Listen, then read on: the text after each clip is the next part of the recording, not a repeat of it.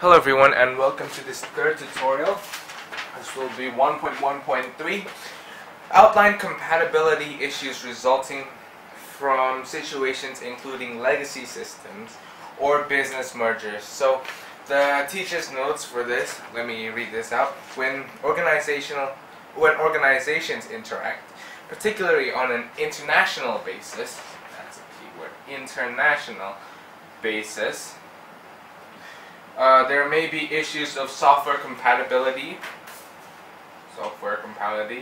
and language differences. So by reading this outline, syllabus statement outline, compatibility issues, that's a key word, resulting from situations including legacy systems or business mergers. So let's define this first, legacy systems. So what is a legacy system? This is basically things things left over from the past. That's a legacy system.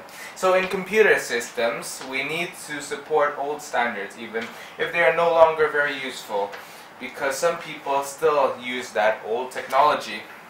And some obvious disadvantages include the cost to maintain them, and sometimes there might not be any tech support for that particular legacy system.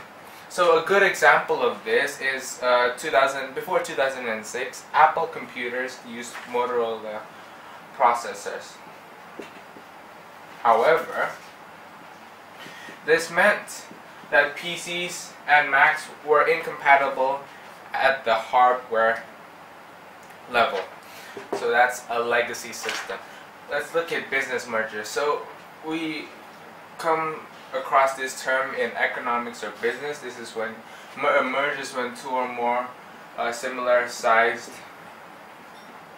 company merges together, joins together to form a bigger one.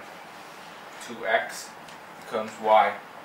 So for this case, there may be data compatibility.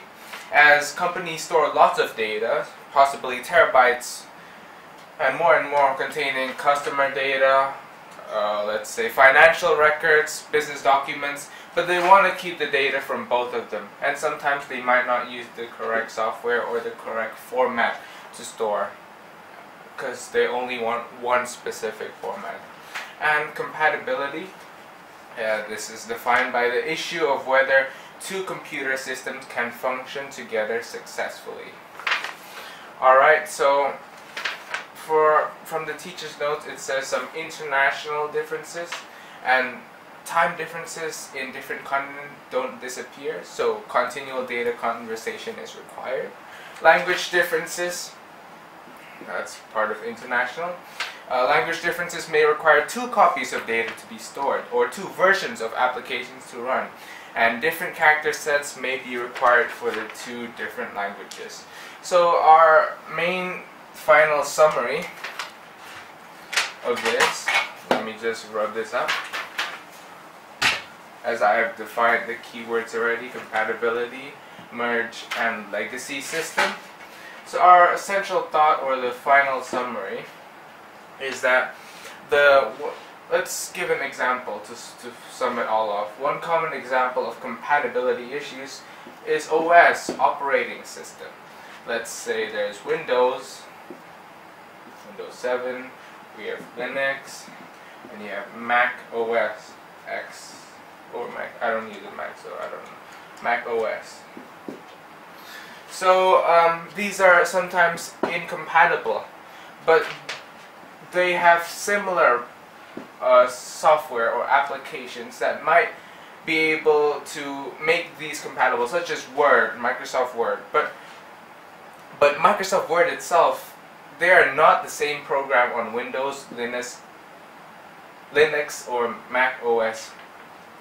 They may be able to exchange word processing documents that are saved in a standard format like RTF, which is rich text format, or PDF, portable document format, but they don't run the same software. So these are the compatibility issues resulting from situations including legacy, which is old, things left in the past, or business mergers, X becomes Y.